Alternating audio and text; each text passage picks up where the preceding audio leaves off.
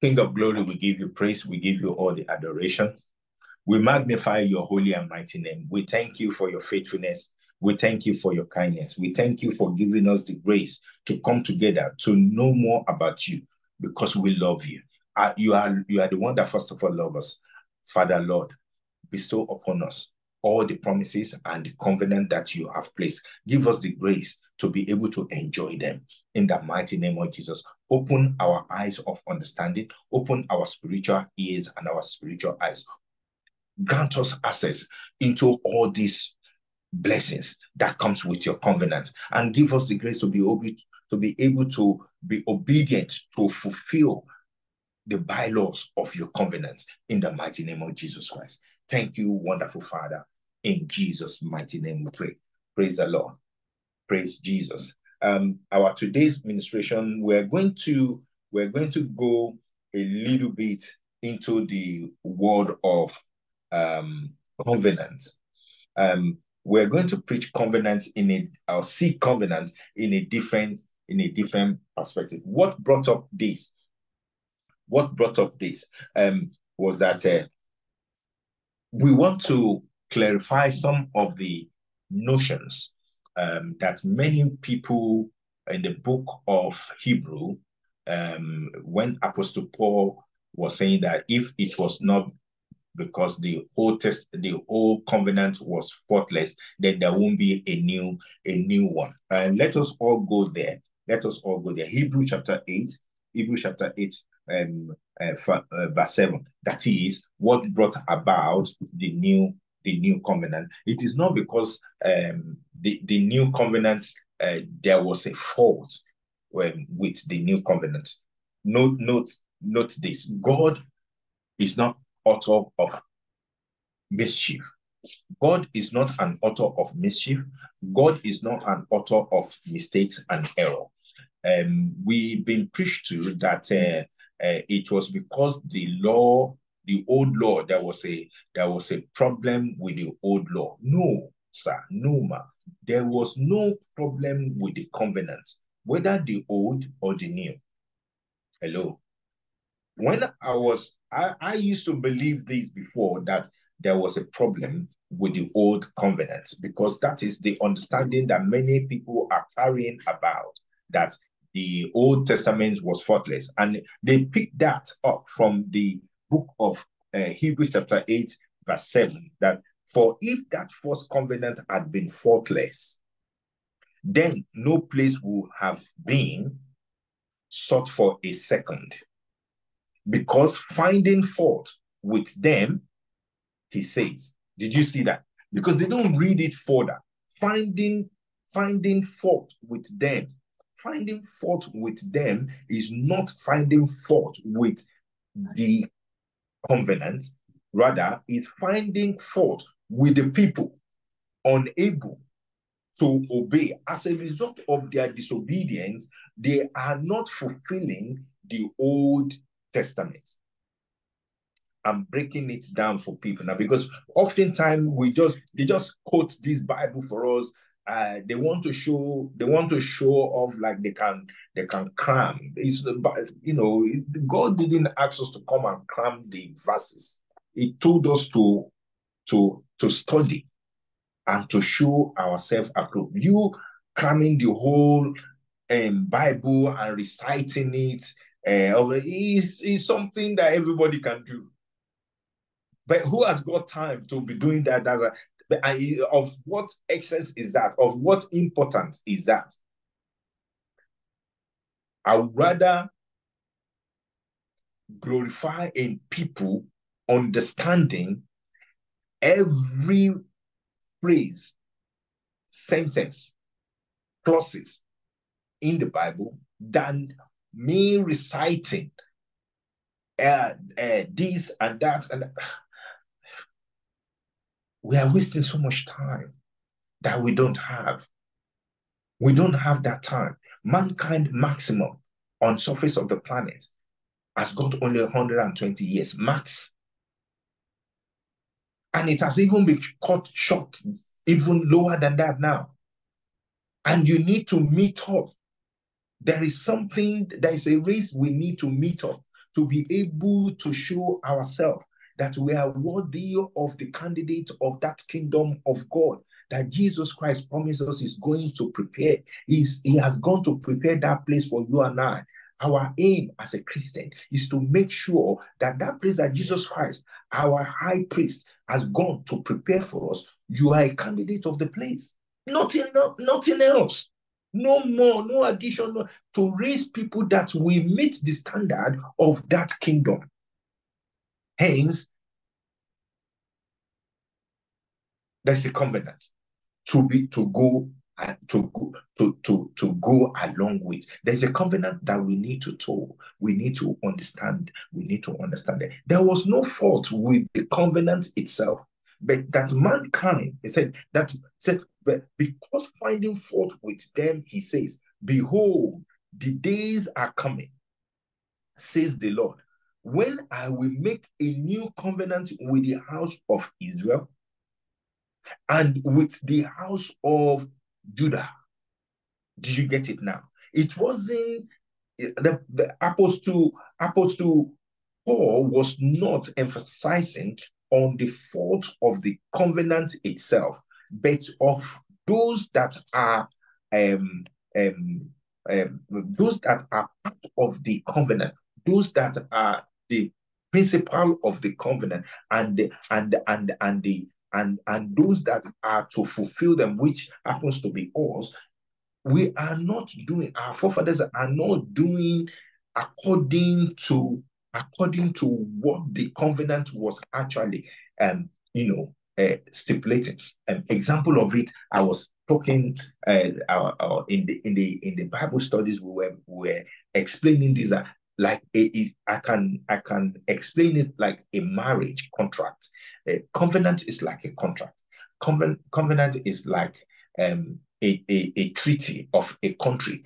Covenant is like a constitution of a country.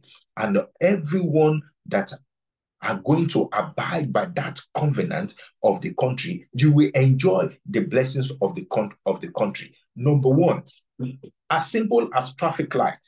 When it is red, it is amber, and it is green. When it is red, do not move. It is a law. You go against that, you are driving while it is red, then there will be you are contravening that covenant. You are contravening that law. And the consequences of it is punishable. Are you getting? Likewise, the covenant of the Old Testament. But what are the enjoyment of the Old Covenant? We read that last week.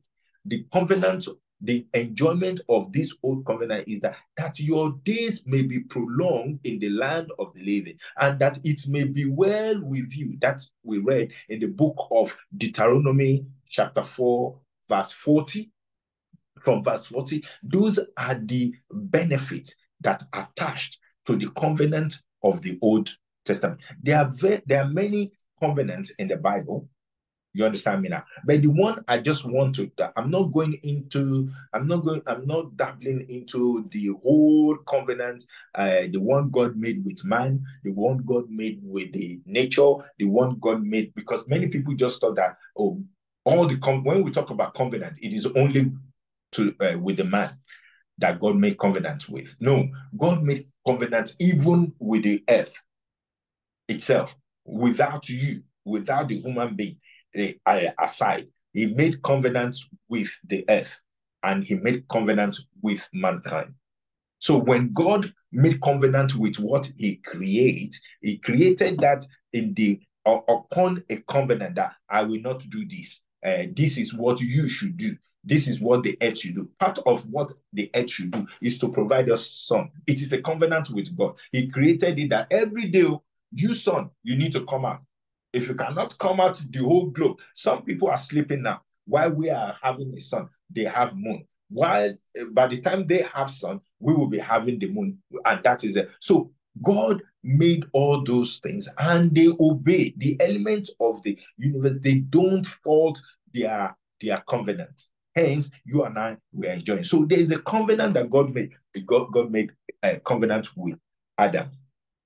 God made covenant with Noah, and God made covenant with Abraham. God made covenant.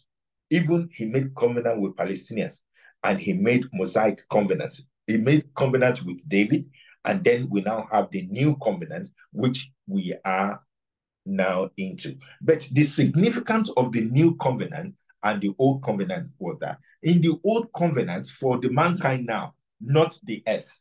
You understand? There's a difference between, I've told you there's the earthly covenant, and then there is a covenant that God made with people. One of them is Abraham. Among them is Adam and Eve. And then another one he made with nations, as he made covenants with Palestinians, and then he made covenants with Israel. You understand? Then he made covenants with even the religion. That is the Mosaic covenant. He made covenants with David. He now made a new covenant. The new covenant is the era we are now. Praise the Lord. And this new era, the goodness and the better promise of the new covenant is the grace that activates mercy. Hello.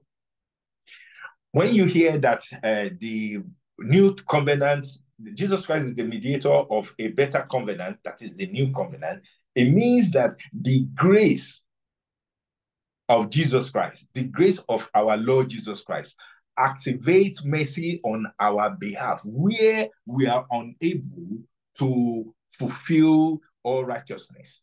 Praise the Lord. So we've clarified that. But where I want to help mankind today, according to the direction of the Holy Spirit, is number one, to make sure that the Old Testament is not faulty and it is not abolished. Praise the Lord. Because Jesus Christ told us in the book of Matthew chapter 5 from verse 17. He said, don't misunderstand why I have come. I don't understand why people do not even look into this. He said, do not misunderstand. That is, don't make mistake. Don't misunderstand why I have come. I did not come to abolish the law of Moses. Hello. The law of Moses is the law that sustained the old covenant. Are you getting it now? And this is Jesus Christ here speaking, telling us in the book of Matthew chapter 5 verse 17 that, look, do not think that I have come. Don't miss.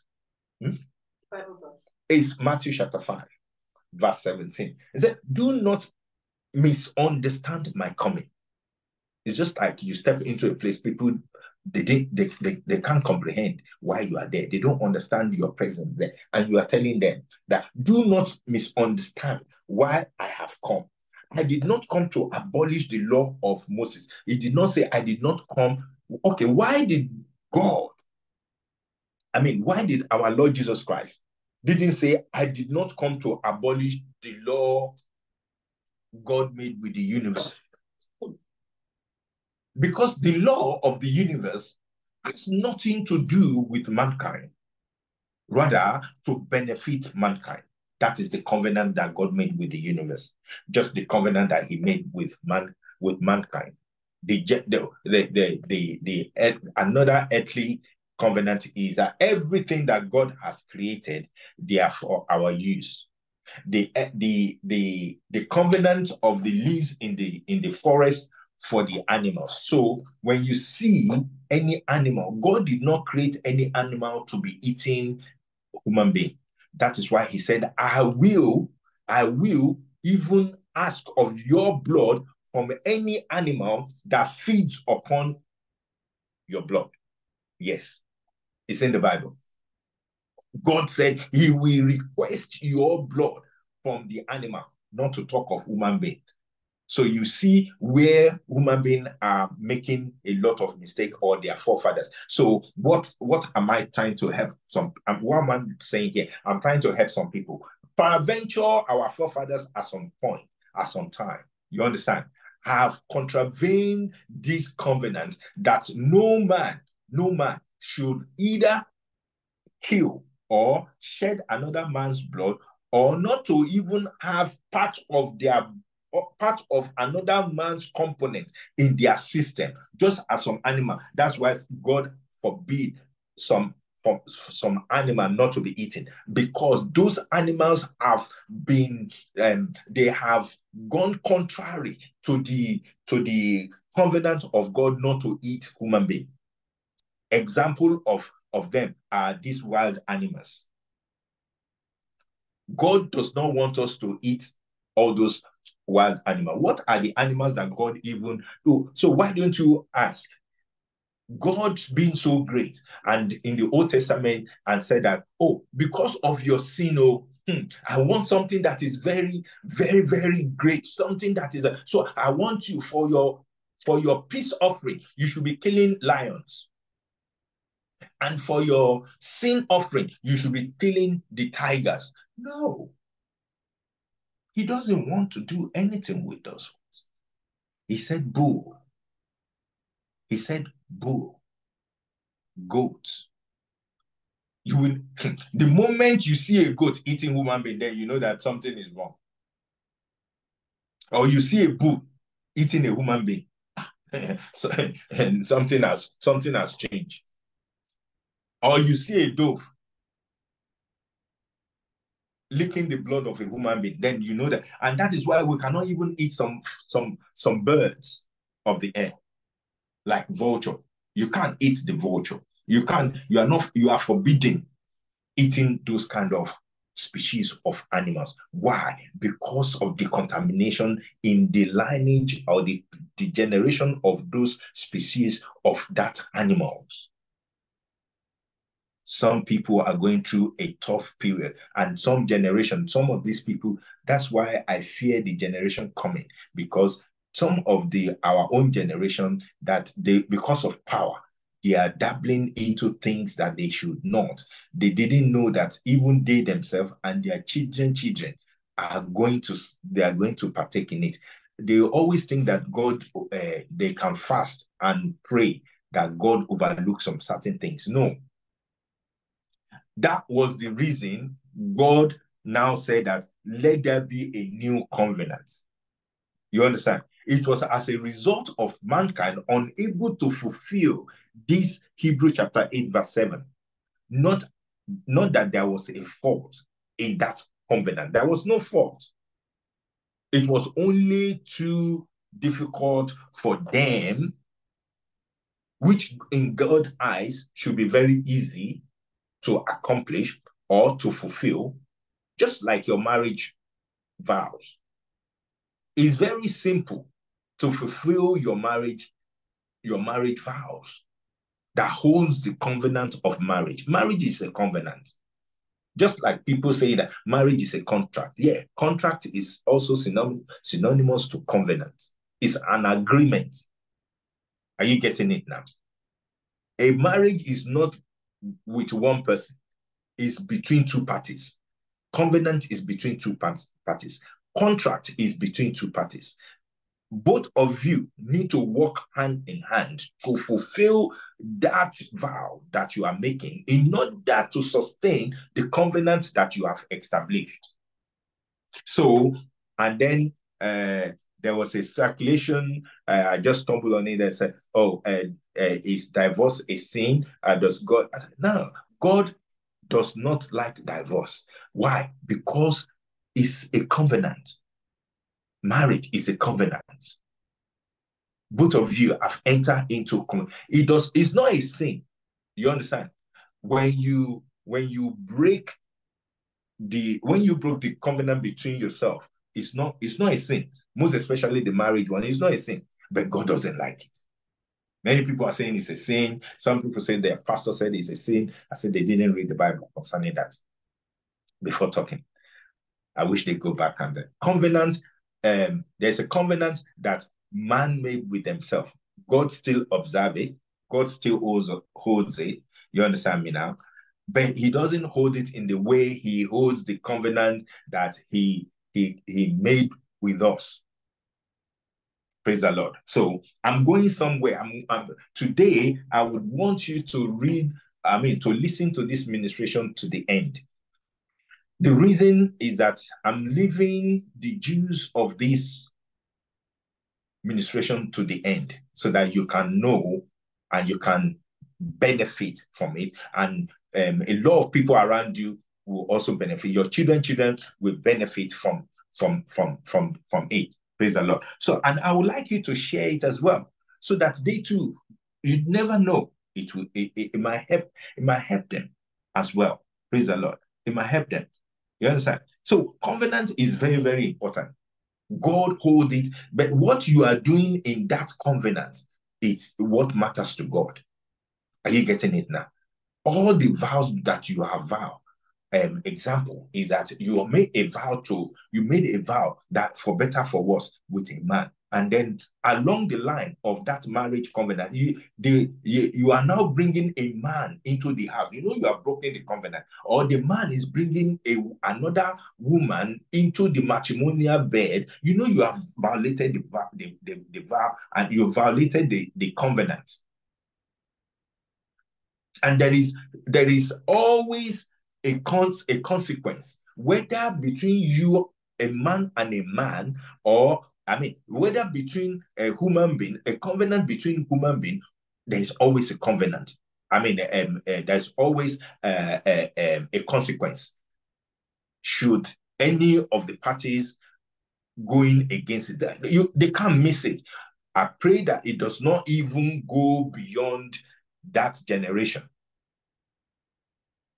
You understand me now? So God already told us that. He said, I am a jealous God. I visit the iniquities of the forefathers from generation to generation up to the fourth generation. You understand? So when we sin, don't think that it is only you that will bear that consequence. There are some others that will partake in it. It happens to the Israelites. Their children. Those one that committed the sin, they are not even the one that they are suffering it in most cases, according to the studies. It is mostly the generational sin that was giving them problems. They were trying hard to work it out, but because of their generational sin still haunting them, is not making things to work properly. And you can see the similarities in the life of many in the whole world. Praise the Lord. So verse 8 of that Hebrew chapter 8 now say that, because finding fault with them, he says, behold. And I've explained what that means. Finding fault with them does not mean finding fault with the covenant, but finding fault with the party that's supposed to sustain the covenant. Behold, the days are coming, says the Lord, when I will make a new covenant with the house of Israel and with the house of Judah. Verse 9. He said, not according to the covenant that I made with their fathers in the day when I took them by the hand to lead them out of the land of Egypt. Praise the Lord. Praise the Lord. This was reiterated in the book of Deuteronomy, chapter 5. You understand? The 10 Commandments. The new one. Why was Moses trying to tell them about the new covenant here? Because the covenant that he made the first covenant he made with the generation that came out of the slavery, those people are gone. These are the new generation. These are the young ones now that are to step into the promised land. Hence, Moses, before, this was the period that Moses was packing his loads, because God already called it that you are not going into that promised land. You can only see, and that happened as a result of sins as well. For them to be able to hold on to this covenant that God talking about here, both in the book of Exodus that he gave them, which was reiterated in the book of Numbers, in the book of Leviticus, and also to another generation in the book of Deuteronomy, and also to another generation in the book of Joshua, when the era of Joshua, after the death of Moses. This generation were being told constantly, remember your Lord God. This is what he wants you to do. You do this, it shall be well with you. It shall be well with your children.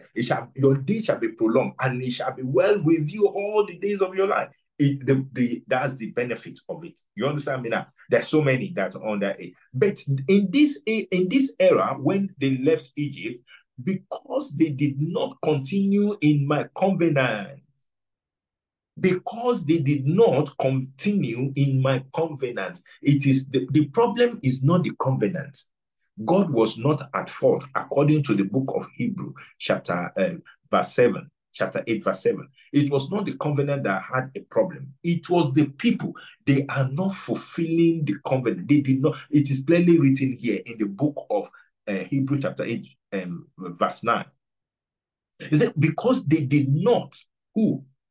The children of Israel did not continue in my covenant, and I disregarded them, says the Lord. That is the consequences of not continuing in the covenant of the Most High God.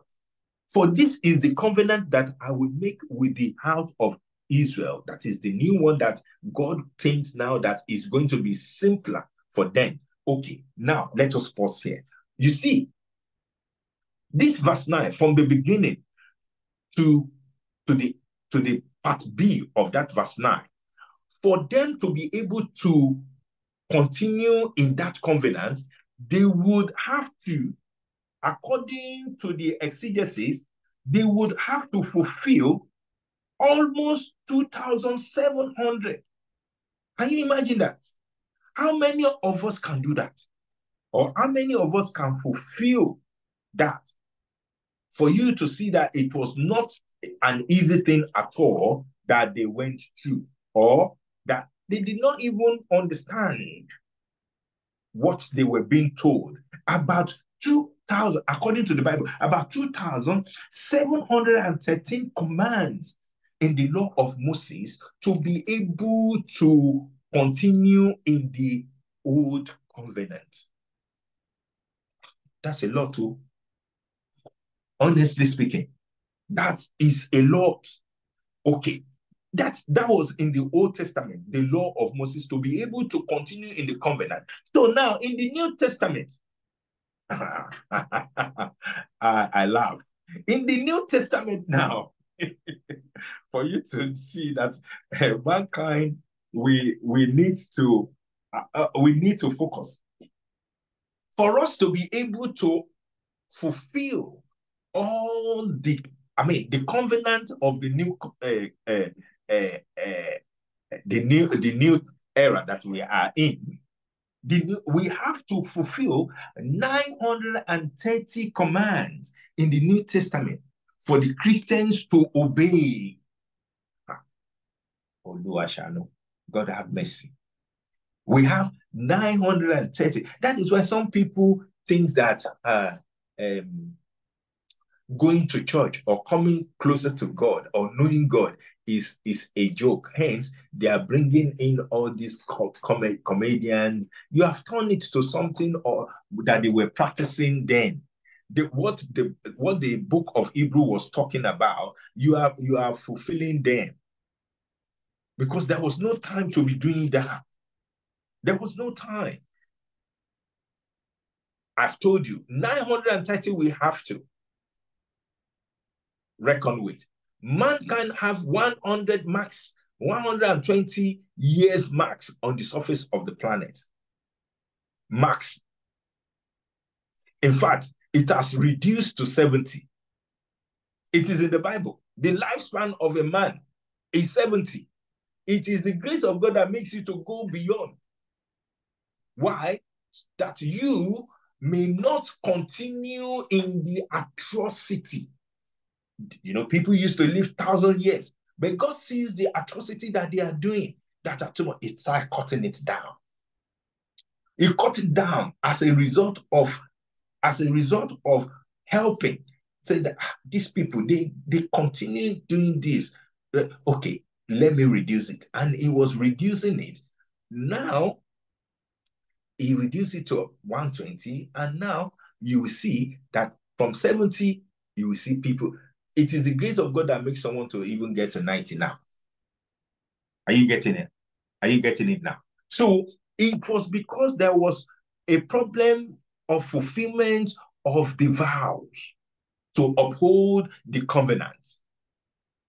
Praise the Lord. He said, for this, the covenant that I will make with the house of Israel after those days, says the Lord, I will put my laws in their mind and write them on their heart.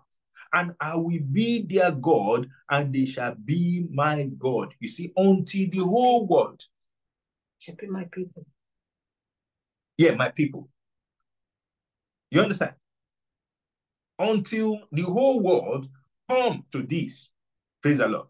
He said, none of them shall teach his neighbor. None of them shall teach his neighbor. And none his brothers, saying, know the Lord, for all shall know me until this era. The world is not going to perish. The God is not in the habit of destroying the world. Contrary to what you are hearing in most of these churches, or we grew up with, that the world is coming to an end. If God's word does not accomplish, nothing is destroying. Everybody will pass by, another generation will be coming, like a circle, like a roller coaster circle, like that. Nothing is destroying. It's not destroying anybody. Are you getting me now? Say, from the least of them to the greater of them. From the least of them to the greater of them. Whereby now you're still struggling to preach to even your children to understand you. But God is telling us that there will be a time, even your neighbor, beside you, in front of your house, behind your house, on top of your house, beneath you will not need to preach to them again. Among the preaching now, look at the way the preaching and the word of God is spreading all over the world. We have the internet, we have the books, we have the electronic books, we have so many things that evangelize to the world. But still, some are still rejecting God. Are you getting it now? The aim is for us to be like heaven, as it is in heaven, for it to be on earth. Are you getting it now? That the both will now be merged doing the same thing. Praise the Lord. In heaven, there is no disobedient. Any disobedient, they are cast out. Until that, the whole evil ones are being cast out on earth. You understand me now? The world is not coming to an end or God destroying the earth or anything. It's not happening. For I will be merciful to their unrighteousness. This is where they are now talking. They will say that, because your sin, God will be merciful to your sin. No, it is those that are engaging in that unrighteousness, their generation. He will be merciful to the newer generation that now have God in their heart, that they will not need to preach to them that he is God in heaven. Look at it. From book of Exodus, it said, Moses, go to Pharaoh and go to my people, go to the Israel, that I am God in heaven. You are serving the God on earth. I created them. And he told them, he said, I'm a jealous God. I'm a consuming fire. I'm a jealous God. Lest I perish or I destroy all of you. He said, I'm a God. Go and tell them now, Moses. Go, stand up, move, leave everything you're doing. Go to Pharaoh. Tell them the God in heaven want him to leave, to set his people to serve him.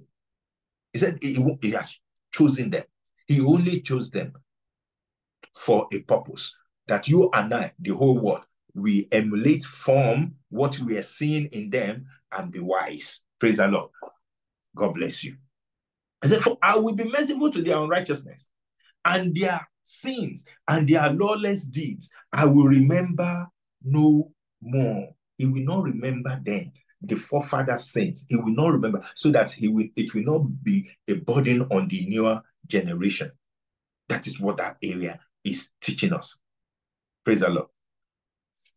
So for that verse, is that in that he says, a new covenant, he has made the first obsolete. Now what is becoming obsolete and growing old is ready to vanish away. No, this is Apostle Paul here. Okay, are you getting it now? It's not going to be obsolete in the form that is going to be packed aside. If it were so, Jesus Christ would not mention in the book of Matthew chapter 5, verse 17, that don't misunderstand why I have come, because he brought the new covenant. Are you getting it now? Jesus Christ brought in the new covenant. He made the new covenant of God with us. He said, don't misunderstand in the book of Matthew 5:17. He said, don't misunderstand why I have come. I did not come to abolish the law of Moses. He didn't say, I did not come to abolish the law of the world. He did not say that I did not come to abolish the law of Abraham. I did not come to abolish the law of David. He didn't say that. He didn't say, I did not come to abolish the law of Adam and Eve. No, he said, I did specifically. He said, I did not come to abolish the law of Moses, which means the law of Moses was not obsolete. Rather, look at what he said he came to do. He said, rather, or the writing of the prophet. He said, no, I came to accomplish their purpose. So the old covenant had gotten a purpose which were not fulfilling or which were too difficult for mankind. Look at it. I said that for them to be able to fulfill the old covenant, they would have to be obedient to 2,713 commands and laws. In the New Testament, it has now been reduced. Do you know how many percentage is that? To 930. Hello? To 930. It was reduced to 930 in the New Testament. The laws and commandments that we will have to fulfill in order to hold the new covenant. Praise the Lord. So when Jesus Christ only came to simplify it for us, and then look at the grace he gave us. Now, that 930 commands and bylaws, you now have on top of it, like we call it a sundae on top of the ice cream. You now have on top of it grace. You have what? You have the grace of our Lord Jesus Christ is the one standing on top of the wonderful ice cream covenant that God gave to us, such that the grace of our Lord Jesus Christ will activate mercy where you are incompetent, where you are not able to fulfill those bylaws in order to still be in the covenant. Okay, now, let me see the time. So now, let me now give you the where I want to help people now. We have talked about covenant in another dimension. Where I want to help people now is that, what brought this about was that oftentimes I just remember some of the prayers that I used to pray while I was in another denomination and in so many other churches as well. And then they will say that, let us pray that God make a new covenant with us. Or that we should pray to God to open our mind to a new covenant. Then the Holy Spirit started. I was trying to pray the new prayers. Then I realized that the Holy Spirit said, stop. What are you doing? What are you doing? God doesn't make any new covenant with mankind again. I said, what? I said, no, God does not make any new covenant. It is only one covenant that he made, which is our Lord Jesus Christ has put the new covenant is the new covenant he is making. So you will now have to go into your prayers to pray that Holy Spirit to remind you, for Holy Spirit to remind you the one that you have activated, that you have left, that is causing the problem. For every time that man are unable to fulfill the vows of the covenant that you activated, there is a consequence. So which is the then you need to go into the one that is down, not a new one. God is not a talkative. He's not going. A lot of people will be praying that I'm waiting. I didn't hear from him. Say, Pastor, I didn't hear from him. You didn't hear from who? He already spoken. You only need to find it. What is it saying concerning your family? What is it saying concerning your job? What is it saying concerning your marriage? What's God saying concerning? It's in the Bible. He's not going to repeat it to you. You can pray that Holy Spirit direct me into the covenants that I have entered, how to fulfill them, how to obey them, that it may be well with me and my children. You can pray in that way, but not that, God, make a new covenant with me. God is not making a new covenant. It is you that you make a new covenant with God. You understand me now? It is you. You can make a new covenant with God. Let me help some people there. How you can make a new covenant. Remember Hannah. God did not make covenant with Hannah to have Samuel. She made the covenant with God to have Samuel. Are you getting it now? So mankind are given the freedom to make covenant. But the problem there is that you and your children have to be able to continue that covenant, because God doesn't like breaking of covenant. But he will not make a new covenant apart from the covenant he made with Jesus Christ. But peradventure, you have dabbled into one of those covenants, one of the commandment of the vows to uphold the covenant, and then you backslided. You know, God told us about the Bible made us to understand about the consequence of backsliding people. In the Bible, when they said you backslide, it does not mean that you are not reading your Bible anymore, or this and that, or you don't want to hear about God. It's because you are not following the vows that makes the covenant of the New Testament to hold anymore, which you have tried, or your forefathers have stepped inside. So rather, you praying that God to make a new covenant with you, you decide within yourself to look into the vows of the covenant, of the new covenant. Which one have you started doing? Which one you are no more doing? Reactivate it, and you will see how wonderful it will be. Let me explain something to you. Before I have this orientation, I have this mindset that if I serve a man with all my might, with all my resources, with everything in me, I make the set man to be happy. Once the set man is happy, then it will be well with me. Totally disaster. I'm talking about myself now. I'm not talking about anybody else. That was from every preaching I was listening to. My mindset now came to a conclusion that the only way I can see God, or I can serve God, or I can make God's eyes to shine upon me, is to serve a man, which is what they are still preaching in the Bible, in many churches now. But I am telling you, I'm helping some generation and some people, that you are only causing yourself and the children and other generation to come through you. Why? Because God already said, do not serve any man in the covenant. Do not serve any man. Do not. In fact, God even said, don't have in the old covenant. Do you know that it is a taboo for them to call anybody a father? God did not allow them to call any. He said, do not.